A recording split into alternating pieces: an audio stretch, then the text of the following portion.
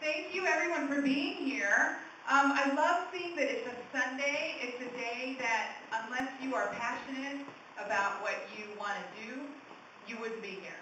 And so just off the hand, I want to tell you girls how impressed I am and how I commend you for really being here. That means you really, really want this.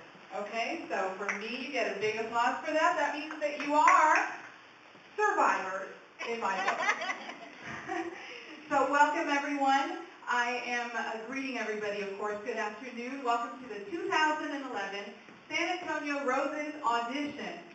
The auditions are being brought to you by Roses Entertainment and Bali Total Fitness. Of course, this is where we are today.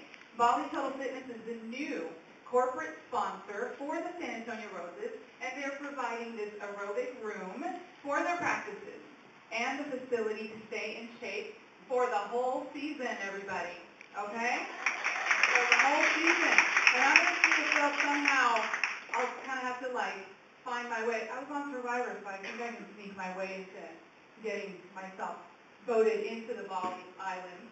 Wouldn't mind that, to stay in shape for the season. So special thanks to, I'm not sure if he's here, if he can raise his hand, to the Bali Total Fitness Manager, Mr. Cesar Rangel, if he's around. So we'll thank him if he's not here. Anyhow, so let me tell you a little bit for those who haven't been here, what's been going on. In fact, myself, I wasn't aware of this, but what's been going on is the contestants have been here working very hard all morning. No, am I right? Yeah. Yes. Learning a routine. So I'm going to actually, you know this, so I'm going to turn around over here and have the judges know what's been going on. They have been learning a routine all morning, practicing very hard for this audition. The routine was taught to them by the new Roses choreographer, and if you would stand up, Ms. Melissa Martinez.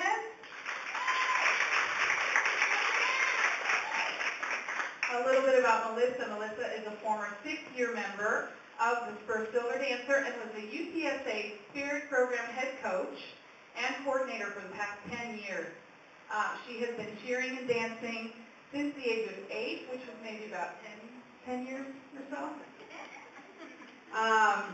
And she's saying, no, wait a minute, it's been 12 years. In these areas, not just one type of dancing, but she is an expert in jazz, tap, hip-hop, tumbling, cheerleading, and professional dance. So, Ms. Melissa, I have to tell you, you would be really proud of me. Guess what I just did and won? I was asked to do for another charity organization a Dancing with the Stars type event, and I had to practice all week to learn my choreography, just like what you guys see on Dancing with the Stars. That was me in the studio. I worked my butt off 2-3 hours a day all week, and I won. I won with the wall. I won. Okay. Thank you. I'm so proud because it was very hard. But I did it. I waltzed my way into winning that. I'm so happy. And it was for an organization called San Antonio Dream Center. So it was nice to be able, a fun way to give back. So anyhow, she has much dance expertise. 20 years. I had to give it away, Miss Melissa. I had to give it away because it doesn't look like it at all. So you're welcome. So she has over 20 years experience in the dance and cheerleading industry, including performing, competition, instructing, judging, and directing. So if you wouldn't mind me standing up again, Melissa, so we can give you another round of applause. Very well done. And I can tell these ladies are very pleased with your work. I can't wait to see it. So I'm going to do a little bit of an explanation. It's a little lengthy, but it's very important also so you can know the caliber